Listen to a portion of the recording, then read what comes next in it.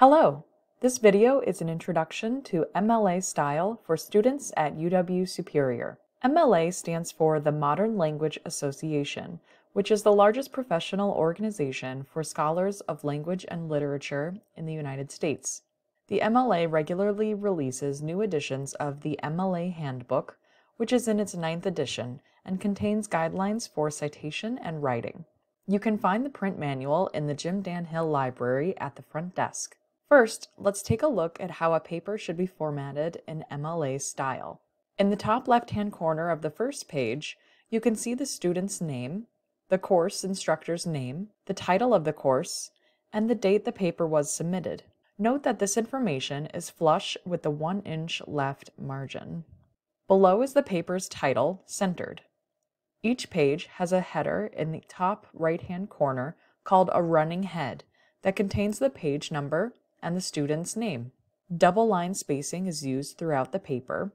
Scrolling through, you can see in-text citations in parentheses that typically include the author's last name and the page number where the information was found within the source. Notice the use of a block quote on this page. In this case, when the author has already been mentioned in the sentence, you will just need to include the page number in parentheses at the end of the sentence. To see more examples of in-text citations, please refer to Section 6 of the MLA Handbook. As we scroll to the end of the paper, you will see a bibliography labeled Works Cited, with all citations used listed in alphabetical order by author's last name or by organization's name. Notice how this list starts on a completely new page. The first line of each citation is flush with the margin, but each subsequent line has a hanging indent. To use a hanging indent in Microsoft Word, let's start with a version of this Works Cited page that has normal 1-inch margins. Highlight your entire reference list. Then find the paragraph settings. On a PC, you will see this option in the toolbar, and you can click the arrow to open the menu. Then, under Indentation, click the drop-down menu below Special and choose Hanging. Finally, click OK. On a Mac, click Format and Paragraph to find the same paragraph settings. Using the online version of Word, in the Home menu, click the 3 dots at the end of the toolbar and select Paragraph Options to find these settings. When writing full citations for your Works Cited page, the best place to refer to is the MLA Handbook, which is located at the front desk of the library. If you would like to use an online guide to MLA Style, you can visit the Excelsior Online Writing Lab, or OWL, at owl.excelsior.edu. This website is sponsored by Excelsior University and provides writing and citing guides for college students. To access the MLA Style Guide, use the Writing Lab menu on the left-hand side of the page. Click the plus sign next to Citation and Documentation to open the menu, and then click MLA Style.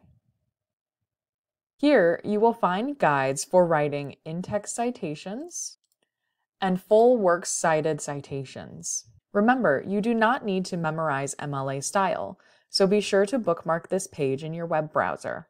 When writing a full citation, you will first need to determine what type of source it is. If you are not sure, you can always consult a librarian for assistance. Once you have determined this information, you can check a citation example on Excelsior OWL's website. If you do not see the correct example here, be sure to consult the print manual in the library. One source you will be citing often in your papers is a journal article. This will most often be an article from an online library database. Looking at this example of a journal article citation, notice how the author is listed with their last name first, followed by a comma, and their first name. Then comes the title of the article in quotation marks, followed by a period. Next, we have the title of the journal in italics, followed by the journal's volume number, the issue number, the year including the season if known, and the page range, where PP stands for per pages. Finally, we have the name of the database where you found the article and a URL at the end. This link is a stable link, or a permalink, that will always get you and your reader back to the article in the database. Do not include the URL at the very top of the database. This will not get you back to the article. Here's where you can find a permalink in the catalog and in EBSCOhost databases. If you have any questions or if you need assistance with your research or citing an MLA style, please contact a librarian.